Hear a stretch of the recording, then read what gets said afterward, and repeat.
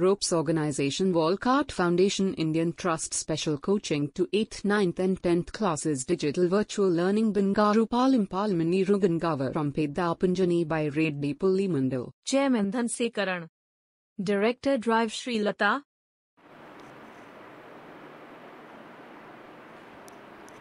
Hi, hello, welcome to Ropes Organization. This is Durga Prasad Reddy teaching biology.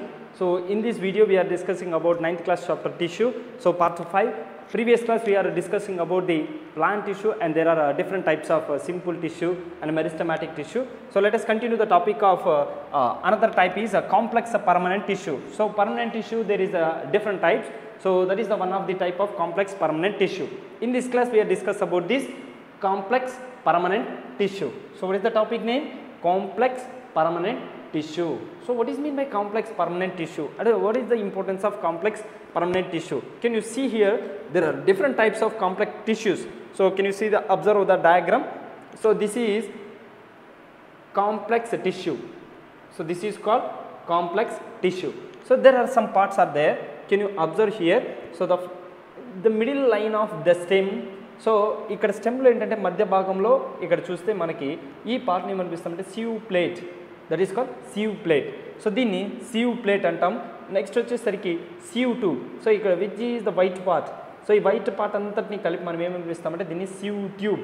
So సివ్ tube, సివ్ plate అని పిలుస్తాం. Next వచ్చేసరికి there is the two parts, xylem and phloem. Can you see here the outermost layer between space that is called phloem. So what name అని పిలుస్తాం? phloem parenchyma. So దాన్ని స్పెసిఫిక్గా ఏమని పిలుస్తామంటే phloem parenchyma అంటాం. So ఇంకా దీంట్లోకి వచ్చేసరికి సో ఇన్నర్ స్పేసెస్ ఉన్నాయి, వాటి ఏమని పిలుస్తామంటే కాంపోనియన్ సెల్స్, క్యాంపేనియన్ ఆర్ కాంపోనియన్ సెల్స్ అని పిలుస్తాం. So this is the structure and section of phloem.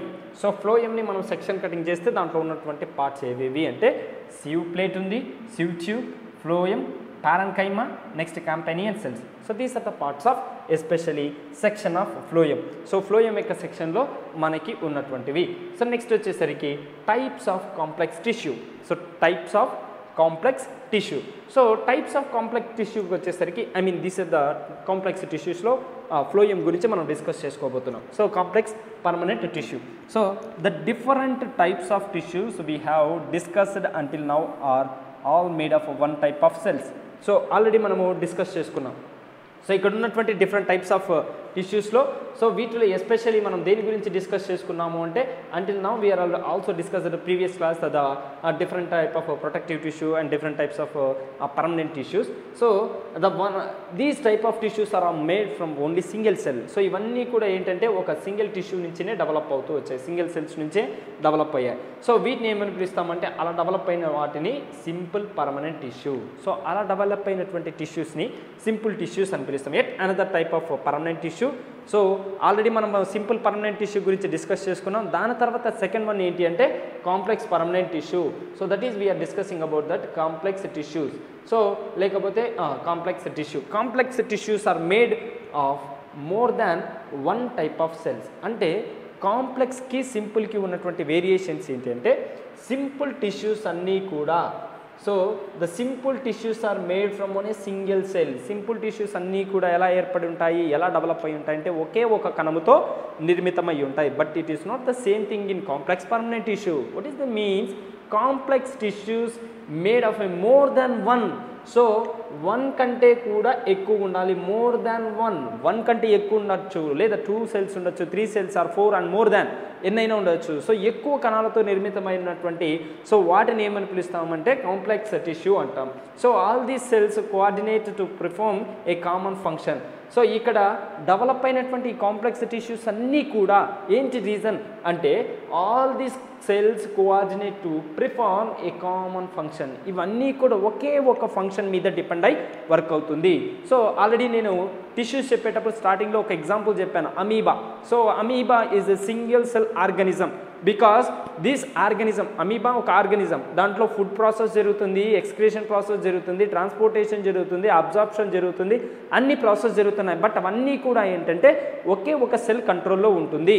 So that is the single cell organism. The single cell can so mandatory and modified to different functions, ఒకే సెల్లో ఏంటంటే different functions work అవుతాయి. So అలా work అయితే దాన్ని single cell organism అంటాము. At also then also we are discuss about the multi cellular organism. So multi cellular ఆర్గానిజంలో కూడా already మనం discuss చేసుకున్నాం. ఏంటంటే ఒక్కొక్క ఫంక్షన్ కోసం కొన్ని కణాలు లేదా కొన్ని టిష్యూస్ అన్నీ కూడా ఏంటంటే డిఫరెంట్ ఫంక్షన్ కోసం మాత్రమే స్పెషలైజ్డ్గా డిజైన్ చేయబడి ఉంటాయి. సో అలాగే ఏంటంటే కాంప్లెక్స్ టిష్యూలోకి వచ్చేసరికి so these cells are more than one కంటే ఎక్కువ ఉన్నటువంటి టిష్యూస్ సెల్స్ అన్నీ కూడా ఒకే ఒక ఫంక్షన్ కోసం ఉండవు. There are coordinated by one specific function.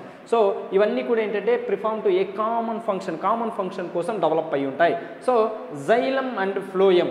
So xylem and phloem are examples for such a complex tissue. So complex tissue ki manamu example ga deni teesukovachante xylem and phloem. So xylem and phloem tissues are the example of complex permanent tissue. So ఇక్కడ ఏంటంటే ఈ cells అన్నిటితో group of సెల్స్గా form అయ్యి phloem and xylem develop అయ్యాయి. But వీటి యొక్క function ఏంటి అంటే there is only the function of transportation. So ఇవి రెండు వేరు అయినప్పటికీ డిఫరెంట్ సెల్స్ అయినప్పటికీ there is same function that is transportation. So వీటి యొక్క ఫంక్షన్ ఏంటి అంటే ఒకే ఒక ఫంక్షన్ దట్ ఈజ్ ట్రాన్స్పోర్టేషన్ లేదా దాన్నే రవాణా అని పిలుస్తాం. So complex టిష్యూస్లో complex permanent tissue there are formed by many cells. Example xylem tissues and phloem tissues. These xylem and phloem tissues are formed by different group of cells. So but there is the same function thing, one is that is transportation. అంటే ఇక్కడ ఏర్పడినటువంటి వేరు కణాలు ఏవైతే ఉన్నాయో దారు కణజాలం మరియు పోషక కణజాలం రెండు కూడా వేరు కణాల నుంచి ఏర్పడినప్పటికీ దీని యొక్క ఫంక్షన్ ఒకటి ఉంటుంది. సో ఆ ఫంక్షన్ని మనం ఏమని పిలుస్తున్నాం అంటే ట్రాన్స్పోర్టేషన్ లేదా రవాణా అని పిలుస్తున్నాం. సో బట్ ఫంక్షన్స్ డిఫరెంట్గా ఉన్నాయి. సో జైలం ఏం చేస్తుంది, వాటర్ని ట్రాన్స్పోర్ట్ చేస్తుంది. The main function of xylem can transport the water molecule, nutrients and died elements, or it is also called the inorganic salts.